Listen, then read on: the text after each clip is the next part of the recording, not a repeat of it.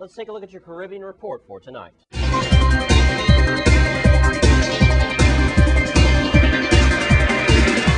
In your Caribbean report, we start on St. Kitts, where Liat, the Caribbean airline, has been invited to submit proposals to the Eastern Caribbean Ministers of Tourism through the OECS Secretariat, outlining various ways in which member states can assess intra-regional travel. Minister Scarrett and his colleagues acknowledged the difficulties Liat faces in a small market without economics of scale in many instances, with high maintenance and equipment costs, but also emphasizing the need for Liat to continue to find ways to minimize the cost of travel. The ministers are of the view that the adverse effects of the global economic crisis on sub-regional tourism will extend well into 2010. Major concern among the OECS countries, some of which say that the situation has impacted negatively on the tourism sector.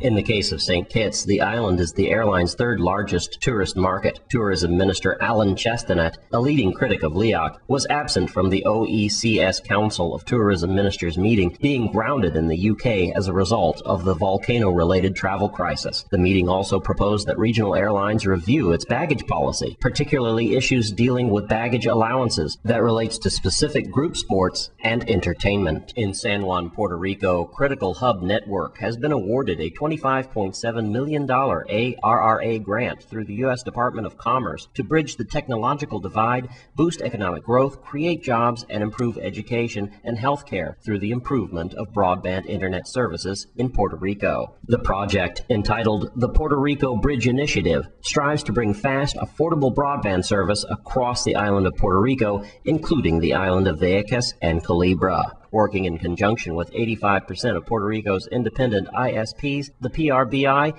is an unprecedented initiative aimed at harnessing the power of the Internet to help solve the island's economic crisis. Puerto Rico's broadband penetration rate is unacceptable, with less than 40% of households subscribing to the broadband service, said Carlo Marazzi, president of Critical Hub Network. While there are many factors at play, broadband in Puerto Rico is simply too expensive and too slow when compared to the rest of the nation.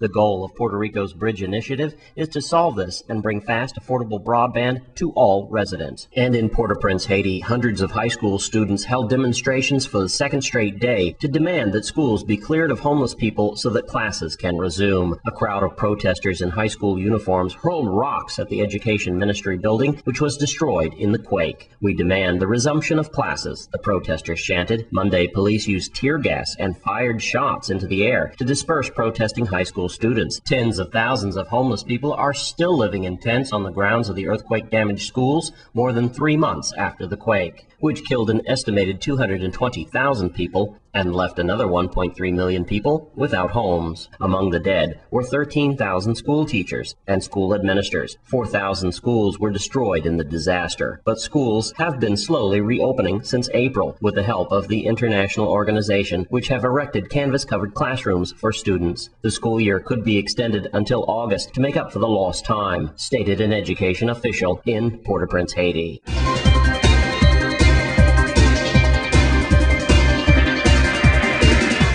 And that's your Caribbean report for tonight. Your Sports 411 report is up next. Stay with us.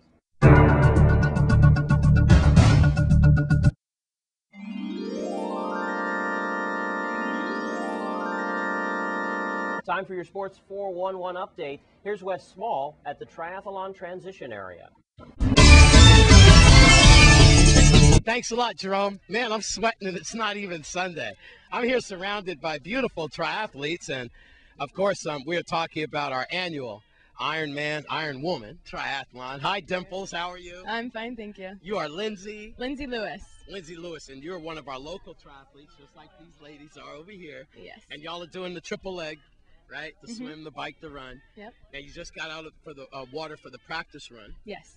And how did that go, Lindsay? It was nice. The weather, or the water, is actually real calm today, so we're a little nervous for Sunday. I hear the weather's supposed to roll in, so. It's going to be, now when you say weather, is it going to be warmer? I think there's a cold front coming through. Well, that's good, though, for you, right? Yeah, but I think that means wind and rougher water. All right. Okay. All right, yeah, cruising confusion. Now, have you heard of the Beast? Yes. And are you ready for the Beast? I don't have to do the Beast. Oh, you're not doing like the bike part? No, we're not doing the full, we're doing the sprint. Oh, you guys are doing the sprint. I understand, and that doesn't incorporate the beast. No, thank God. All right. How did y'all do last year? This is my first year. Oh, okay. All right, but Lindsay, you were in last year, right? Are you going to Yes. better your time? I'm gonna do my best. All right. What was your time last year? I did the sprint last year and I was 1 hour 35 minutes. All right, so you're going to go for it then. Yes. All right, good. And who do we have right here? I'm Katie Butenhick. All right, Katie, what do you look forward to this Sunday then? The whole race. I'm doing the sprint also. Just And having a good time? yeah, too? I'm excited. Is this your first triathlon? I know I've done a couple, but this is my first year on St. Croix, so bring it on. Are you chowing down on some pasta? On Saturday night, yeah. Where's that going to happen at? Probably at my work. I work at Galongal. Yeah, we'll give you a free plug. Where do you work?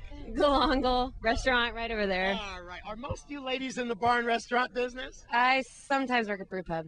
Okay, all right. And you too? No, I work at Pinnacle Services. All right. Now, do you travel, or are you just going to stay here after this race, or are you going to go off island and compete somewhere else? Eventually I would like to do that. I want to do the full half Ironman next year and then possibly one day a full Ironman, but right now I'm going to stick to the local races. Good luck to you. Thank you. you. We're all rooting for you. You're still a young girl. You got time.